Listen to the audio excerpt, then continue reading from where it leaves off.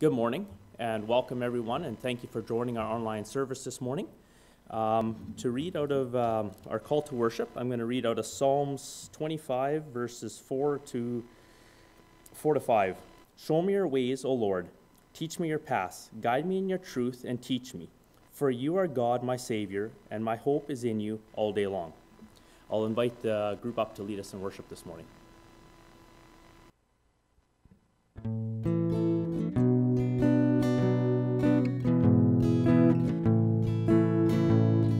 Blessed assurance, Jesus is mine.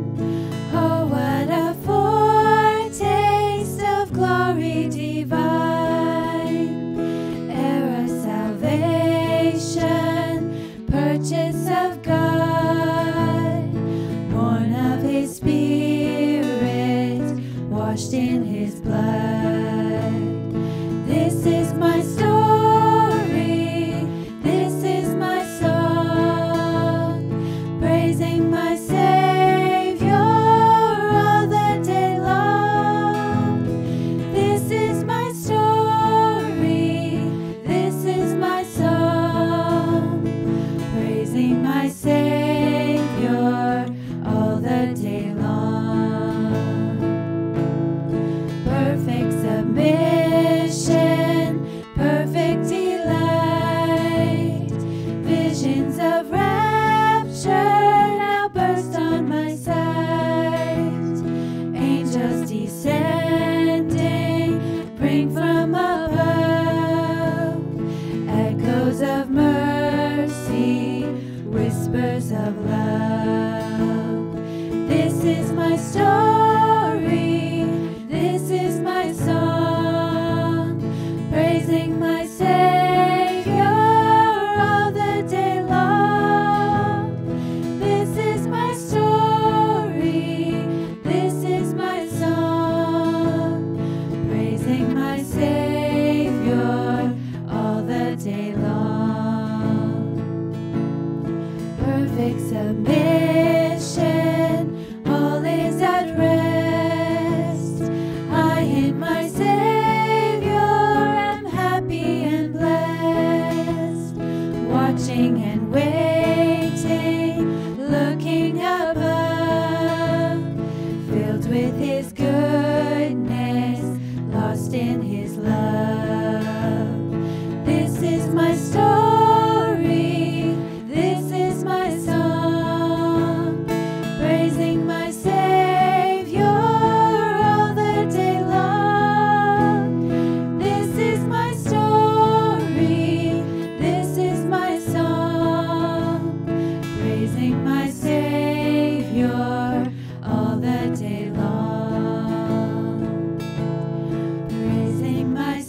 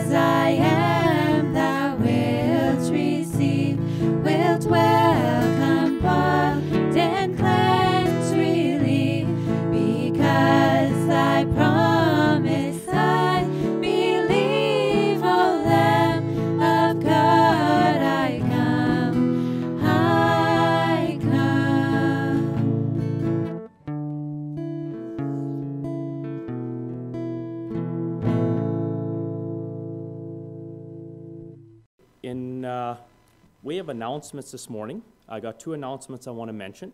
And one is in regards to the passing away of Pastor Corny Martins. He passed away on Thursday, May 28th. We all treasure the ministry he and Mary have done in most of our churches and beyond. Please pray for his family as they grieve this loss. A come and go viewing will be held on Tuesday, June 2nd at 7 o'clock at the Birchwood Funeral Chapel in Steinbach. A private family funeral service will be held on Wednesday, June 3rd, with burial take place at the Heritage Cemetery in Steinbach. In lieu of flowers, donations in memory of Cornelius could be made to Cancer Care, Manitoba. Let's pray at this time. Dear Heavenly Father, we thank you so much for this day. Lord, we thank you for this time we can spend together, even though that we are apart physically, but in spirit we'd be in one. Lord, I want to pray for people that have been hurting this week, maybe in losing a loved one. Pray for those that they would feel your comfort this time. I pray for those who are rejoicing, Lord God, we can rejoice with them as well. Lord, I just thank you so much that we can rely on you in all our circumstances. May they be highs or lows. Help us to be still before you, Lord God, and know that you are in control. We pray a blessing over everyone here. And Lord, may you bless this service. May we have a greater faith in you, Jesus. In your name, amen. Good morning. It is good to be able to share God's Word with you this morning. On that note, John 1 verses 1 and 2 say, "In the beginning was the Word, and the Word was with God, and the Word was God, and He was with God in the beginning." And we get to look at some of His Word again this morning, which is really good. All these years later, we can still look to God's inspired Word, written through different men and women with different characters throughout them, and it's just awesome to do. And it's kind of neat that after all these years, we still can't plumb the depths of it. Today is May 31st, which is also the same day that we get to celebrate Pentecost. I did say last week that we were going to continue looking in James, and we will do that, but we're going to just touch on Pentecost as well a little bit. Now, the Pentecost wasn't just a New Testament thing. It actually started Old Testament. Leviticus chapter 23, verses 16 and 17 start this process off. And those verses read as follows. This is Leviticus 26, 16, 17. "Count off 50 days up to the day after the 7th Sabbath," which was the Passover, according to their calendar, "and then present an offering of new grain to the Lord. From wherever you live, bring 2 loaves made of 2/10 of an ephah, ephah, of the finest flour, baked with yeast, as a wave offering of the first fruits to the Lord."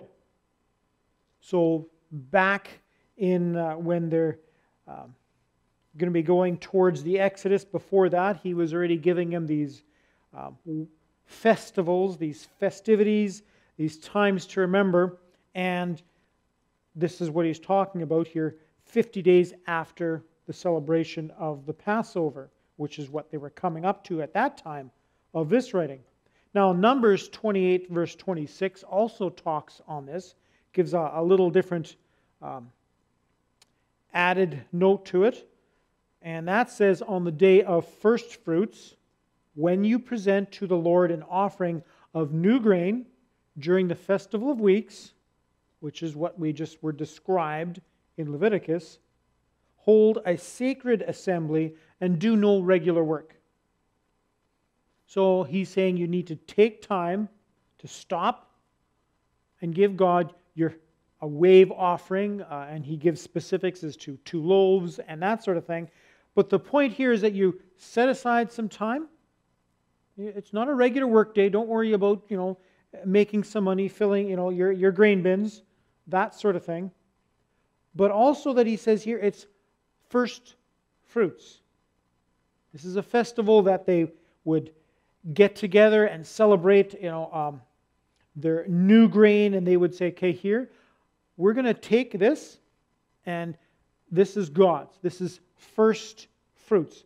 So celebration and a remembrance of the first fruits of what God has done for us. Now, we can turn and we go into the New Testament. In Romans chapter 8, verse 23,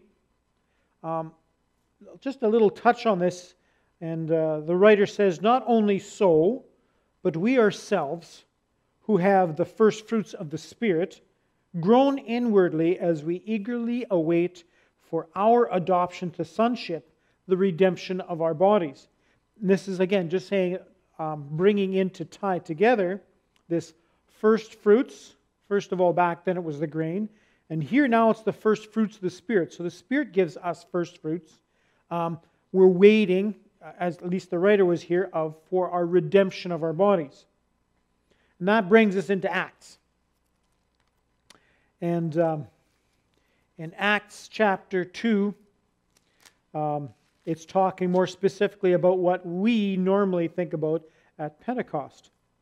So in Acts chapter 2, the first 4 verses, "When the day of Pentecost came, they were all together in one place. Suddenly a sound like the blowing of a violent wind came from heaven and filled the whole house and where they were sitting. They saw what seemed to be tongues of fire that separated and came to rest on each one of them. All of them were filled with the Holy Spirit and began to speak in other tongues as the Spirit enabled them."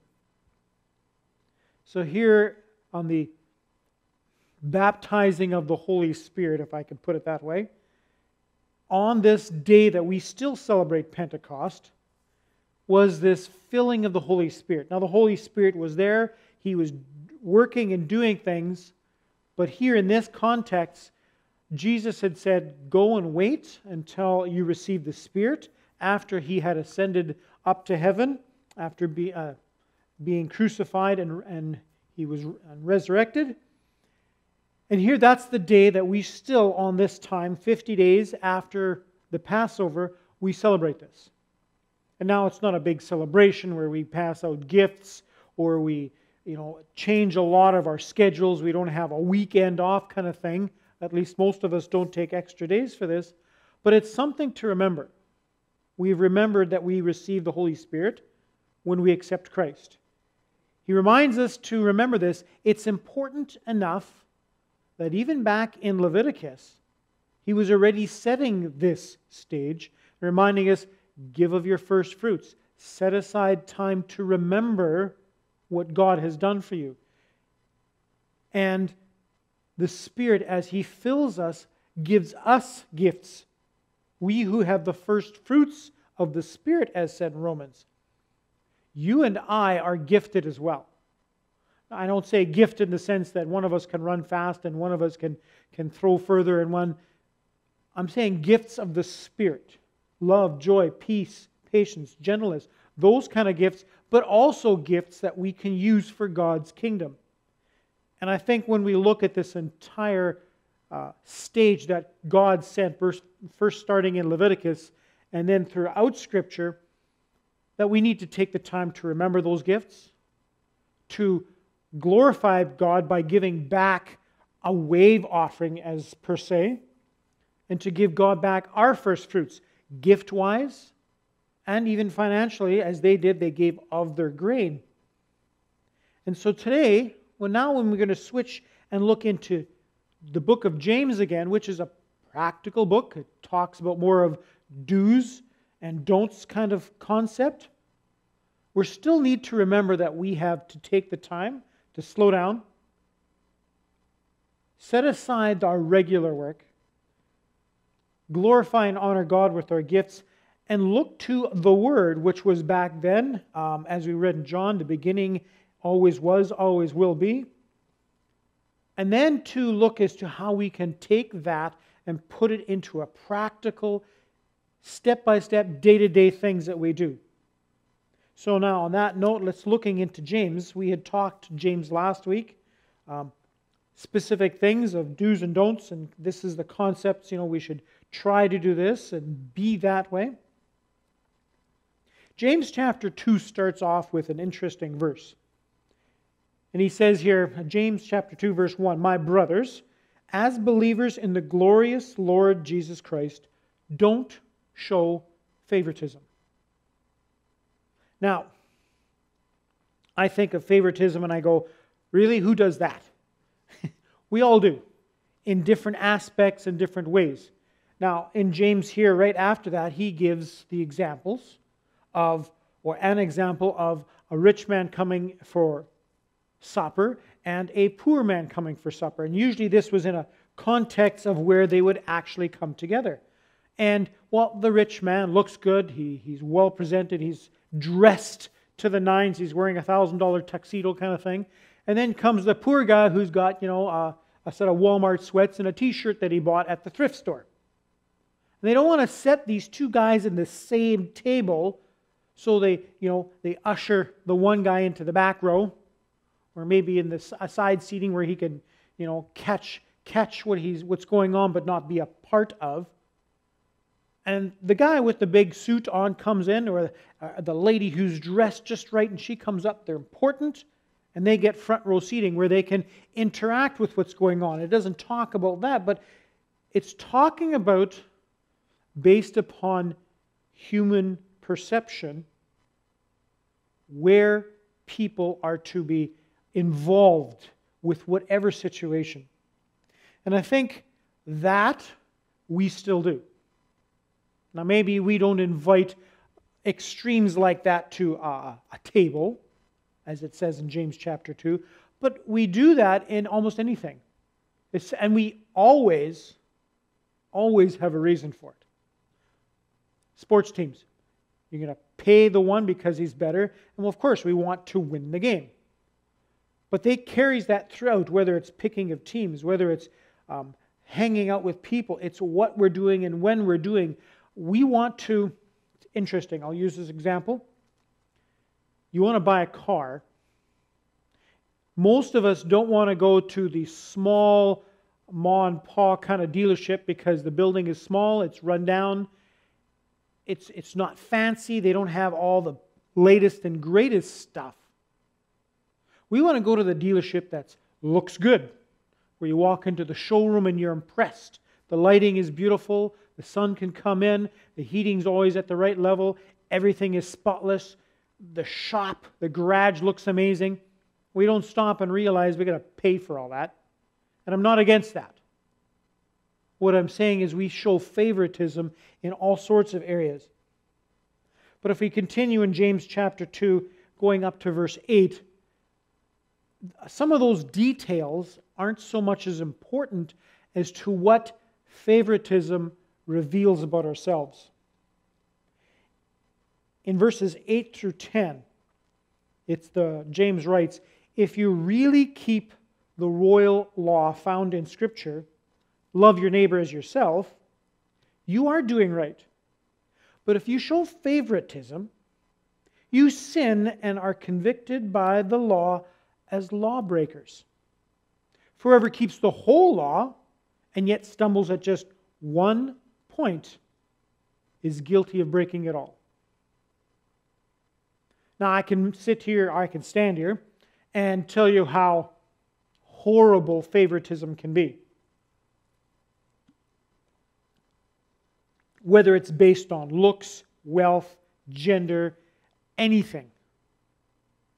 We can always take and see how bad that is, and we can brush it off. It's actually not that big a deal because I don't do that, you can say to yourself, which possibly we don't. But when we do, it's very minor. But James says, hang on a sec. It's not so much just the favoritism, which we will expect that must have been a situation, an issue to the church, which would have been a complete, all of the churches, whether because they didn't meet all in just one location, just like we have many churches, but they would have called it the assembly, as he does in chapter 1.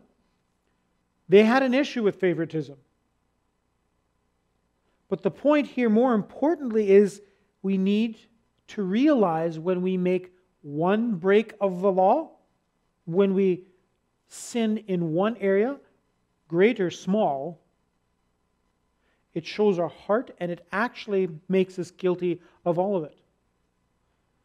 Now, if we would continue reading in there specifically, it talks about murder and adultery, which are horrible things in any society, whether it's in a Christian background or in a completely secular. Even in a jail, we would see some of those things as wrong. And it says if you are showing favoritism, you take, maybe it's a simple thing, but if your heart isn't where it should be, if you don't love your neighbor as yourself, you're guilty of all of it. And that's the main point, I believe, of this concept of favoritism. Maybe it wasn't a big deal back then either. Maybe it was fairly simple. But it does affect all of us. Just to throw a verse into here to give us an idea of that, here's a verse taken out of Revelation 21, verse 8. And listen to the list of sins. But the cowardly, the unbelieving, the vile, the murderers, the sexually immoral, those who practice magic arts, the idolaters, and I'll stop there for a second, those are all bad things. Unbelieving, vile, murder, sex. We go, ooh, yeah, we don't want to touch those. And all liars is the last one. Their place will be in the fire lake of burning sulfur. We go, yeah, liars are bad. But if you've sinned on one item, you're guilty of all. And all of us want to say, well, I'm not a liar. Have you lied? You're still guilty. Have you committed a murder? Of course you're guilty, right? We see that. Practice magic arts? No. Idolatry? Odds are good. All of us covet something other than what we have. All of us are guilty of sin. And James is taking something that could be fairly simple, an easy fix. And in his example, you've got the rich man and the poor man. And he says, actually, you're showing favoritism. Don't do that. And we go, well, that I can fix. We can, set the guys side by side. The ladies, just because they're not dressed the same, it's okay if they don't color match. We can put them together. They'll be fine. We can fix favoritism. But are we fixing our heart? That's what James is asking us to do here. I truly believe that. And it means a lot to James, as we mentioned last week, and we will continue that, because he kind of changes a little bit here in James chapter 2, verse 14. He says, "What good is it, my brothers, if a man claims to have faith but has no deeds? Can such faith save him?" Okay, we've read these words before. We understand that in verse 26 of there, in the same way, faith by itself, if it is not accompanied by action, is dead. Tell me you have faith, but you don't do it, it's dead. Just like if you do great things, but if you don't have faith in Christ, it still doesn't, you're not saved. We cannot work our way to heaven. And we know that, and we've heard that, and we're not doing that because it's salvation through Christ alone that gets us to heaven. And we have to accept it, to believe in it.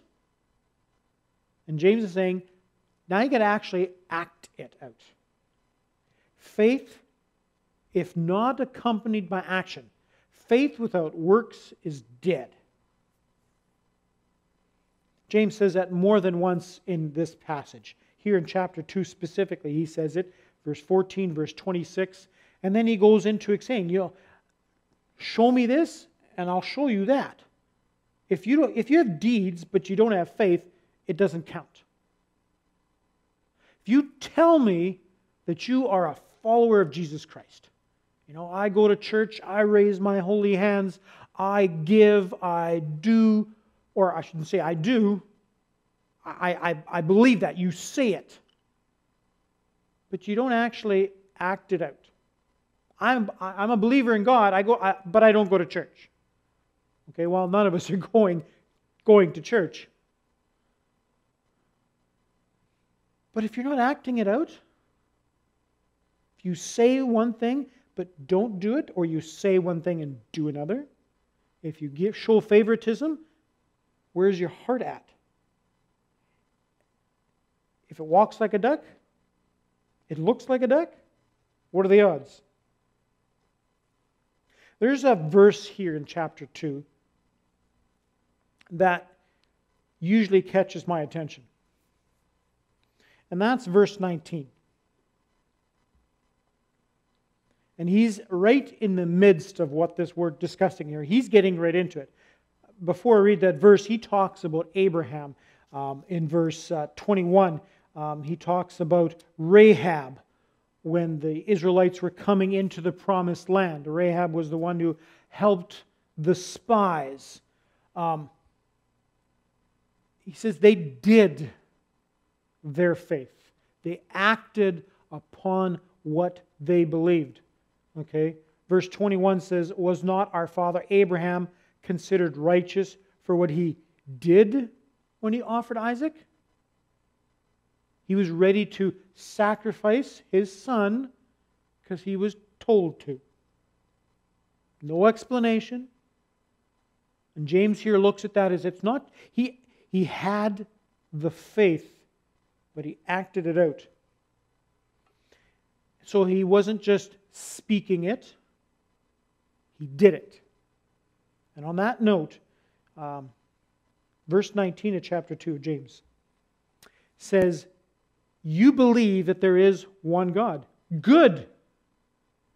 Even the demons believe that and shudder.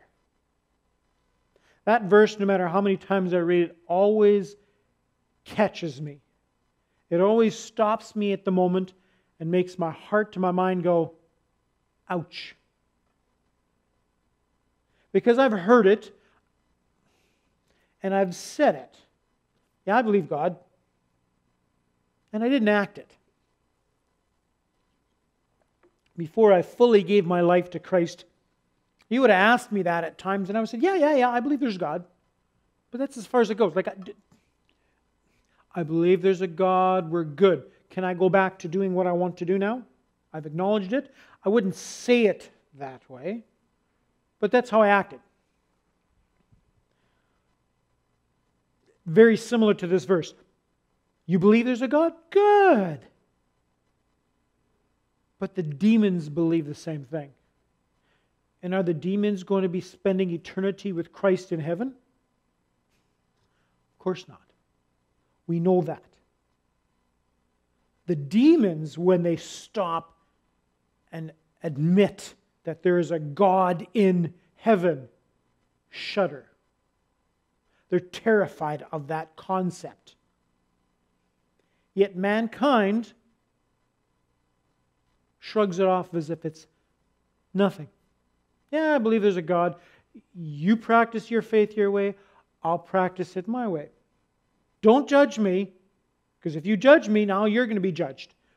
And that's about as far as they want to quote Scripture. It's as far as they want to use or act on their faith. See, demons believe it. They know it's true. They don't act on their faith in God because they don't believe in God in the sense that they want Him to be the all-powerful ruler where Christ has died and has been resurrected for salvation of mankind. They don't care about that. All they want is what they want to be in charge. They think about God and they're scared. We think about God and we go, can I have a new color TV? God, I sure hope you don't cause it to rain today because I'm going fishing or golfing. Our actions always, eventually, will show what's inside. You can't hide that. You can put a nice fur coat or sheepskin over top of a wolf. You can't hide his teeth all the time. They're going to come out.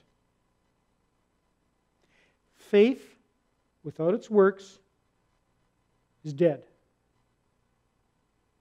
And your heart, if it's not loving your neighbor as yourself, things start to come out like favoritism, like lying, like sexual immorality. And the list keeps going. We may categorize our sins, but James is saying it's not what you're doing in the sense of that specific thing. Where's your heart? Because if your heart isn't right, it's going to show.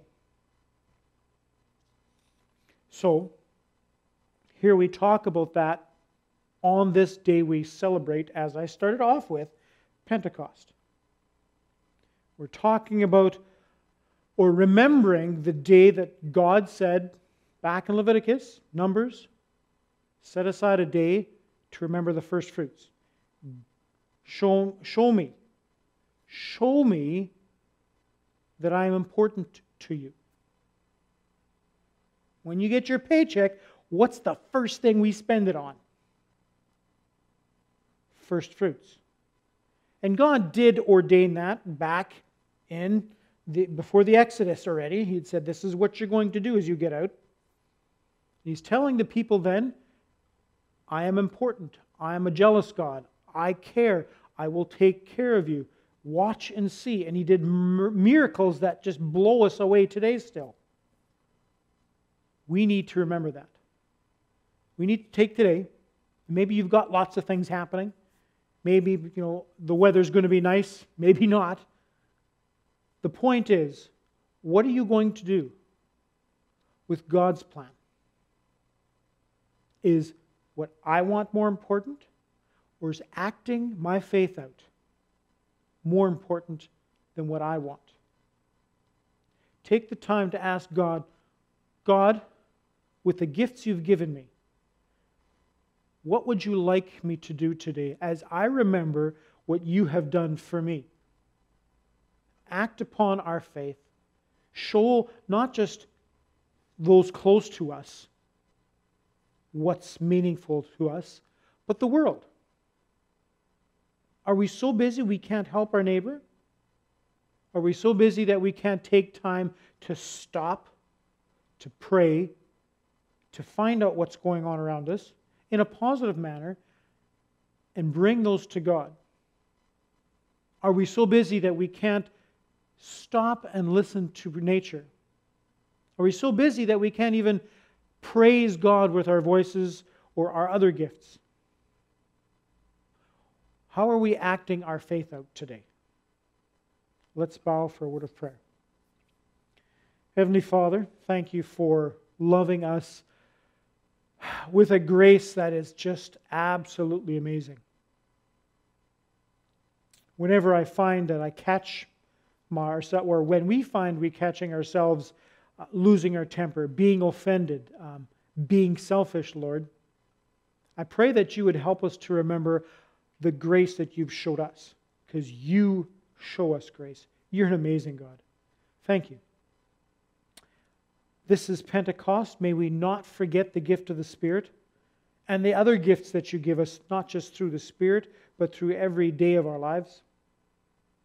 Give us the strength, Lord, to act on our faith, to show the world that you are making a difference with us and that you want to have a relationship with them as well.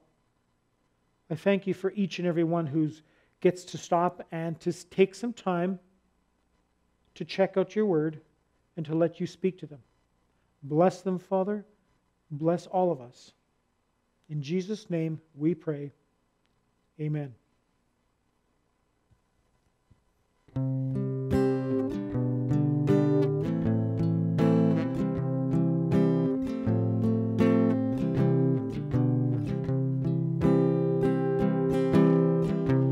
You are my strength when I am weak. You are the treasure that I seek. You are my all in all. Seeking you as a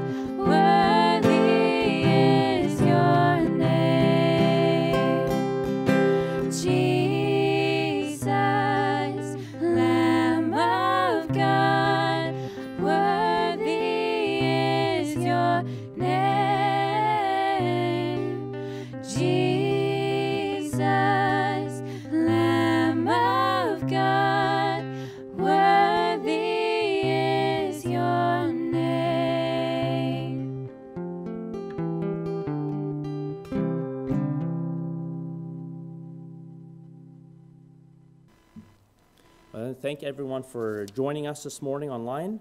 To leave you with benediction, I want to read out of Numbers chapter 6, verses 24 to 26. Verse 24, the Lord bless you and keep you. The Lord make his face shine upon you and be gracious to you. The Lord turn his face towards you and give you peace. Amen. Have a blessed week.